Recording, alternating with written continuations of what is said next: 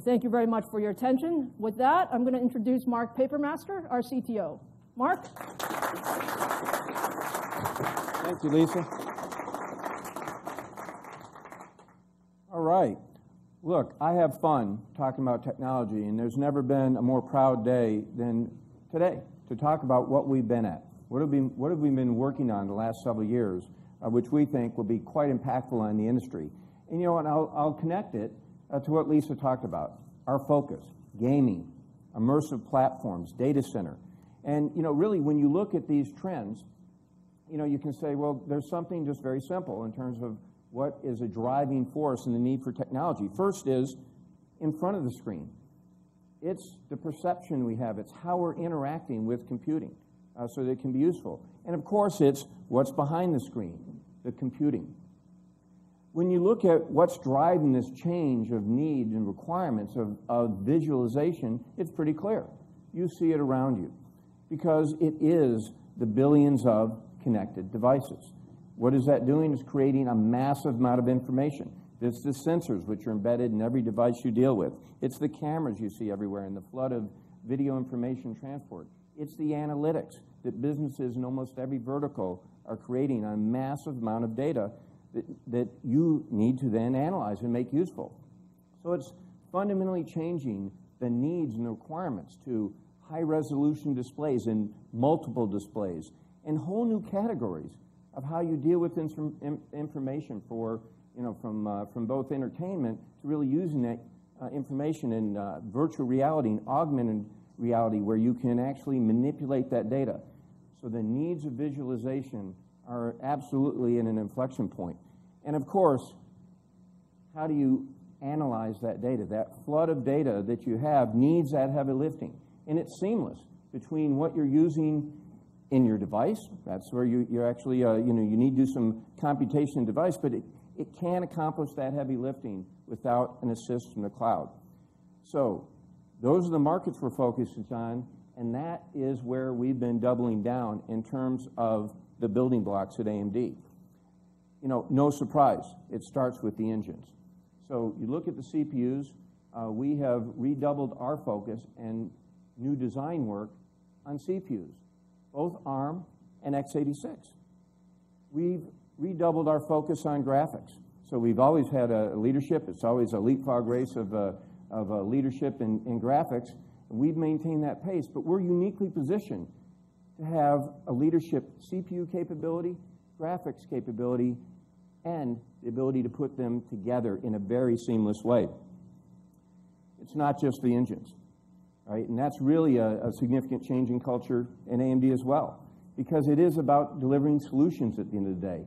And so we've been investing in the software and the accelerators to actually unlock the value, right? It's not about just putting out great engines and saying, here, industry, you know, have at it.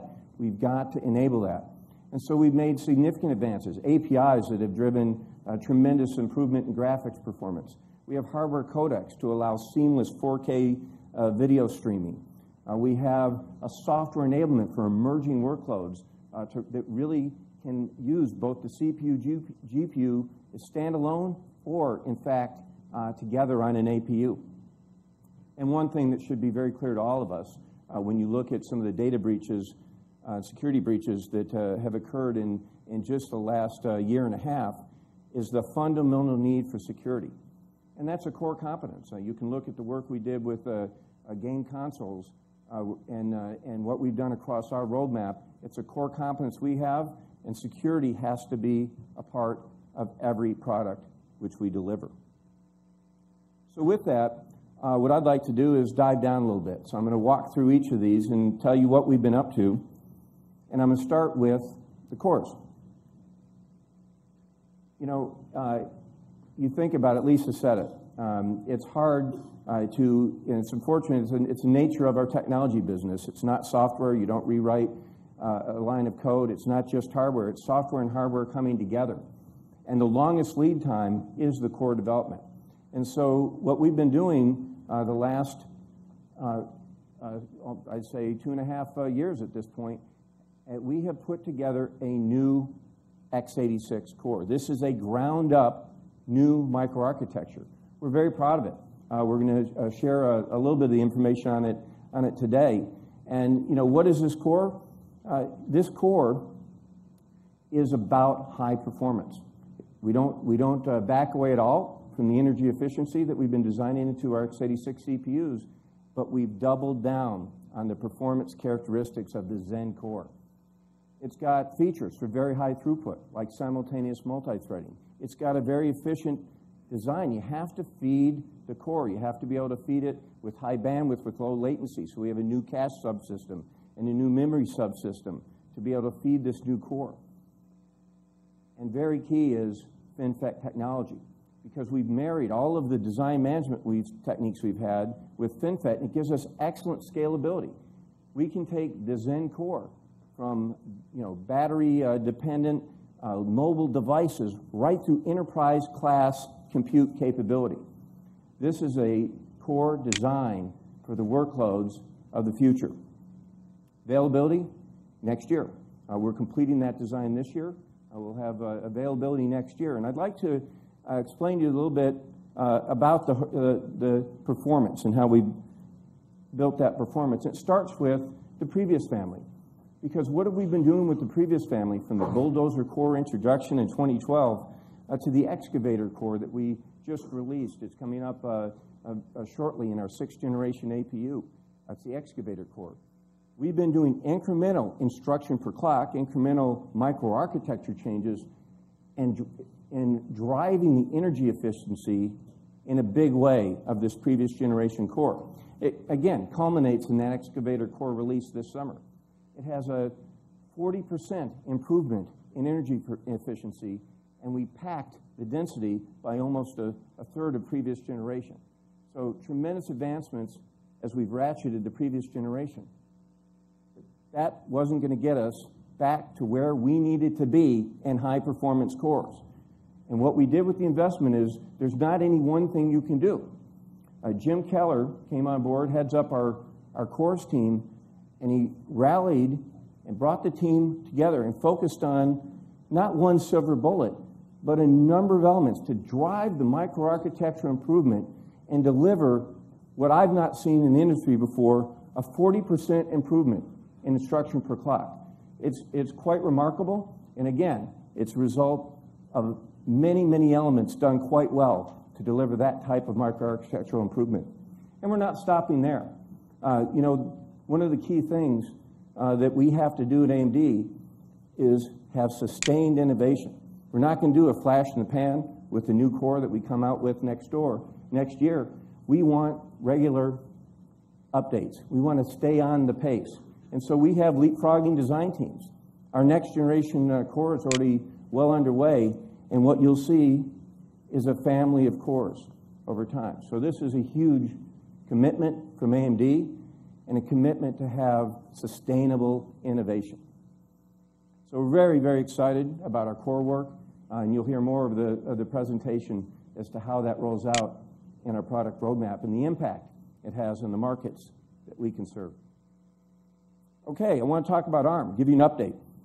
We announced the K12 core at a session we had last year, and we said we had a V8, ARM V8 architectural license. And we've made great progress. The team has leveraged that license. We brought the core up. We have it up and running in simulation. And what we've done, to give you the update, is we've chosen to really leverage the synergy with our x86 core work. It's all one core team. We don't run it as two separate efforts. And so what we're doing is fully leveraging that synergy. We have put the availability in 2017. We've aligned it with our customer needs, market needs, and the ARM ecosystem for enterprise applications coming together. So that's the update on K12, and it's on track for 2017 sampling. All right, the other side of the core equation is, of course, the graphics. And this is where AMD has such a long history of graphics innovation. And I'll go back to not by any means the beginning of that long history in the ATI heritage, but I'm going to go back to 2012, where we rolled out Graphics Core Next, new architecture for our Radeon graphics. And when we did this, it was quite revolutionary because it didn't just bring a new high-performance bar, which it did with the R9 290, but it did more than that. With Graphics Core Next, it provided an architecture to make it easier to write optimizing compilers, to make it easier for programmers to unlock the value of our graphics, both for visualization and compute. Really a groundbreaking architecture, and you can see the adoptions. So it's, of course, our discrete graphics business, but much more than that. It's in the game consoles. You see it in the Mac Pro. You see it in the iMac with the 5K Retina display. You see it in leading workstation designs, server installations. It's scalable from mobile applications to high-performance computing applications, and it's got an install base of over 100 million for developers to leverage. This has been a very, very successful architecture, and we've built on it.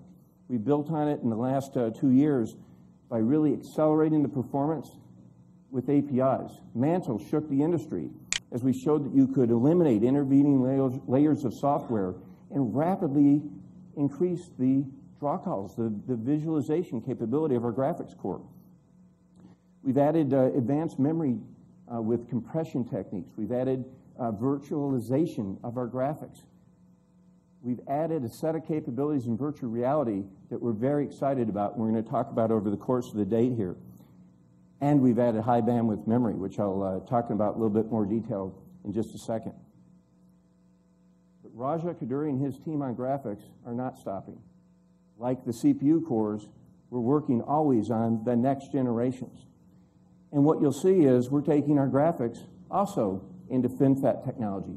We're going to push our graphics to have all that same leverage, and we're tweaking the GCN to make it even more energy efficient. In fact, as we release our 3rd generation GCN, it will have a 2x energy efficiency improvement, and we're going to drive yet further optimizations on workloads that we are already seeing excel on GCN, such as machine learning and a number of artificial intelligence applications. So graphics technology, we've been delivering. We're very excited. There's more innovation to come. And I want to dive down into high bandwidth memory for just a moment. This is quite a feat. We've actually been working on high bandwidth memory for almost 7 years. Why? It involves, frankly, an ecosystem. It's what are we doing at AMD with our technology? What are the memory vendors providing? And the packaging ecosystem to put it together. The whole supply chain has to come together to deliver HBM. And when you do, it provides dramatic results. Because what HBM does is it stacks the high bandwidth memory DRAM using through silicon vias to allow a 3D stacking of that DRAM technology. We then connect it through a silicon interposer to our discrete graphics chip. So it's not going off chip in those connections from the memory to the graphics. Well, what does that do? What that means when you're not driving off chip is you are more compact and you require far less power. And that's why we're able, with HBM technology, to deliver significant improvement. We'll see over 3x performance per watt improvement versus graphics DDR5 memory, which were deployed in AMD products and across the industry. It's a 50% power savings. This is quite impactful, and we're excited as we roll it out this year in our discrete graphics roadmap. So more on that to come as we talk about our products shortly. All right, let's keep going. Let's talk about putting this together, putting the solutions together. The engines are critically important. They're the foundation that we build everything on with our CPU and graphics. But again, we've doubled down our focus on the enablement. And what I want to do is start with really a discussion on energy efficiency. So in every segment that we play, energy efficiency matters. It's the battery life in mobile. It's the total cost of ownership in the data center. You can't compete if you don't have the technology to bring energy efficiency in every market you play. And we've made a lot of progress. You know, we have brought a 10x improvement over the last 6 years. If you look up to 2014, it's 10x improvement in energy efficiency efficiency in our mobile designs. But that's not where we're going. We're committing to a 25x improvement in energy efficiency between now and 2020. And we're well on the way with Carrizo, our 6th generation APU. It's driven by the enhancements in the excavator core and much more than that, because we drove design elements. Of course, it's hardware design elements with clock gating and power islands and all of the techniques of the IP elements, but it's much more than that. It's across the software stack. It's through managing power on the display. It's all the elements you need to bring together. Excellent step with Carrizo, much more to come. So energy efficiency has and remains vital and front and center in our R&D development efforts at AMD. Next, I want to talk about security. I mentioned it earlier. It's simply fundamental, because what you're seeing is software alone is insufficient. You can have various techniques and software layers, but you have to have is a combination of the software working seamlessly with the hardware. And we have, with the AMD Secure Processor, established across all of our designs going forward, our new designs that we're working on, we're embedding in each of them this AMD Secure Processor, which establishes a root of trust upon boot. So every access that you do from boot on is authenticated.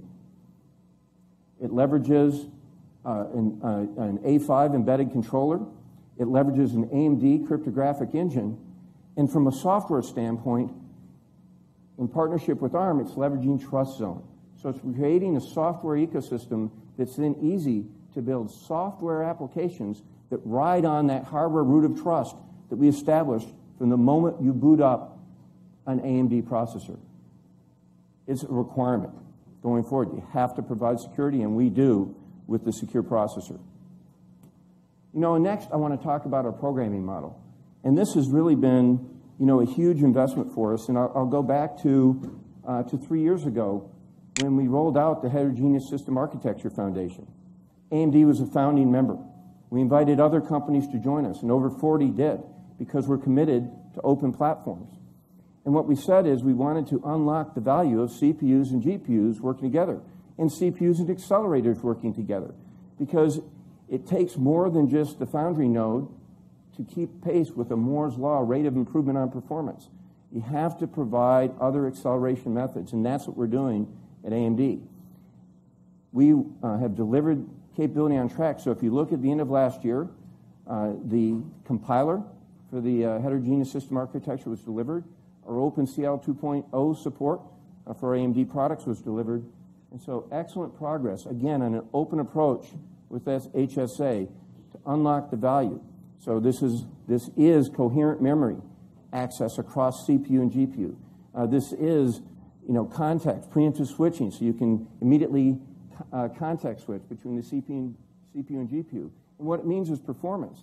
And you'll hear, again, over the course of the day, how we're realizing that performance in real-world applications. And for those that are with us here in New York today, we have demonstrations of that capability in our products.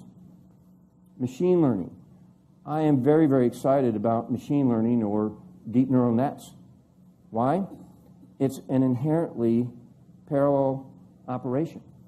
And it's actually proving to be a transformation effect on a number of industries. I've worked with some startups that were working on various algorithms, various optimizations, and they were running into basically dry wells. They were running out of the computing capability they needed to solve their difficult problems. And what they've realized is, and with machine learning, it uses an algorithm. It's a gradient descent analysis. It's an optimization algorithm. It's well known in the technical community, and it's highly parallelizable. And when you take applications that can leverage machine learning, we can provide a very, very rapid speed up with our AMD technology. And of course, you have to provide the software enablement. What's out there today is widely deployed Torch 7 and Café. But actually, most of the implementations today, most of those implementations are in proprietary code. And that's not what we're about. So we have mapped Café and Torch 7 to an open source approach, putting it out there to run on our Radeon and our FirePro graphics. and we'll be releasing that through the open source. We'll have that available in the second half of this year. And then Liquid VR and all of the work that we're doing around virtual reality. This is a new category. And when you look at what we've done is we're leveraging capabilities that we have in Graphics Core Next, and we're building upon them. So I talked about asynchronous compute engine. It was actually in our first generation of Graphics Core Next when we released it in 2012. We are leveraging that in a way that's turned out to be essential for virtual reality.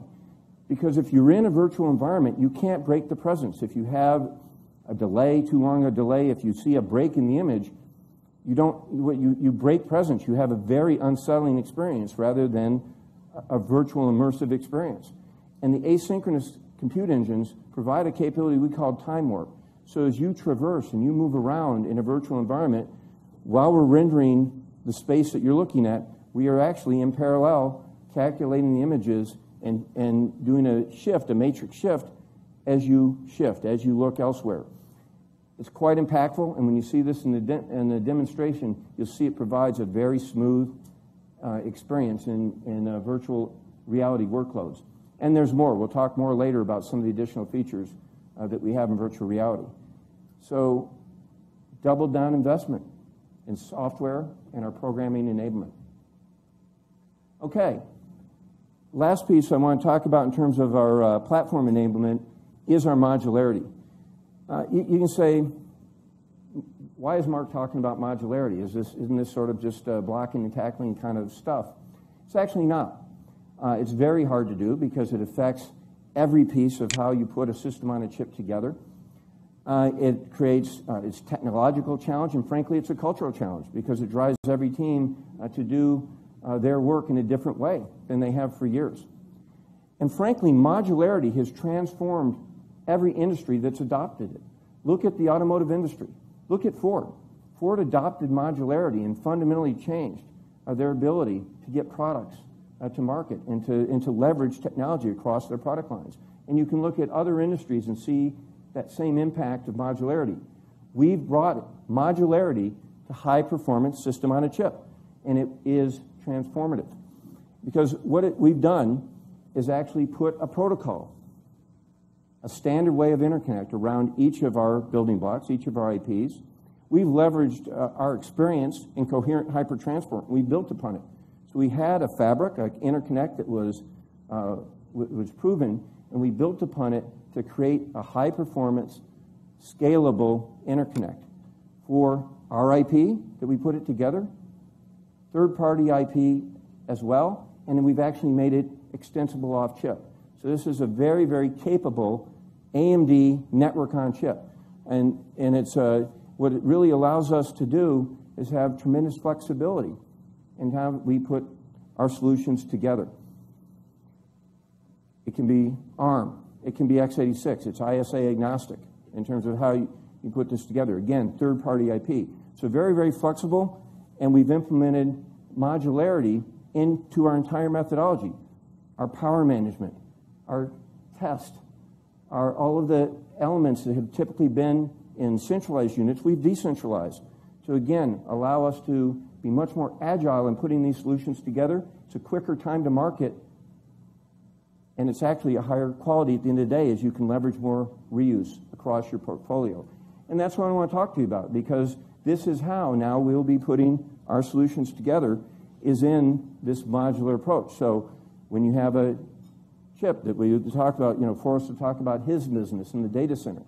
Obviously, that's a very high demand on CPU technology. And so you configure with a very high CPU content on that system on a chip. Likewise, for client and embedded SoCs, many applications that leverage heterogeneity. And so they're going to have CPU cores and GPU cores in combination. And then the discrete graphics, where you load up as many GCN cores as you fit given the potential, the target market that you're after. So you need to be able to scale across the graphic stack, and it takes several implementations, and we can very rapidly tune our implementations to that market. But what's common across all of these, of course, is the software. It's all of our drivers. It's all of the capability that we have that marries with each of the hardware blocks, and it's our accelerator capability and its security. So those are constant across those capabilities while we can change the other elements. And then what's particularly exciting is what this modularity means for our semi-custom business. Because, as I said, we designed our AMD network on chip to be able to fold in not only third-party IP, but a customer's IP. And so it allows us to be more agile as well in our semi-custom business and lower our time to market with our customers in this business. Modularity can be transformative, and that's what we're doing with this approach at AMD. Okay, we're out of time. I want to wrap up. Look, I don't know how to say this. Then, we were really clear on our goal with the Zen design, and it's getting right back into that competitive, high-performance CPU. And, you look at the market out there, it's a wide-open space, as you heard from Lisa, in terms of bringing competition back to high-performance x86. Graphics, we're going to continue the pedal to the metal. It's always been a fight. It'll continue a fight. We like our path. We've invested. We will deliver. And, of course, that modularity that I just talked about, the flexibility that it brings and the solutions that we put around it.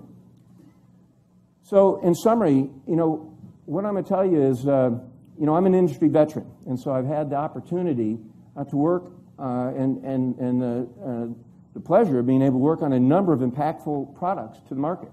So it's been a great number of years I've been in the industry, but I've never been more proud of the innovation and the tenacity of the team, of any team, compared to the team I have here we're working with in AMD. We have been focusing on reloading our war chest of technology, and we're ready for the fight. So thank you very much, and with that, Lisa, I'm going to turn it back to you.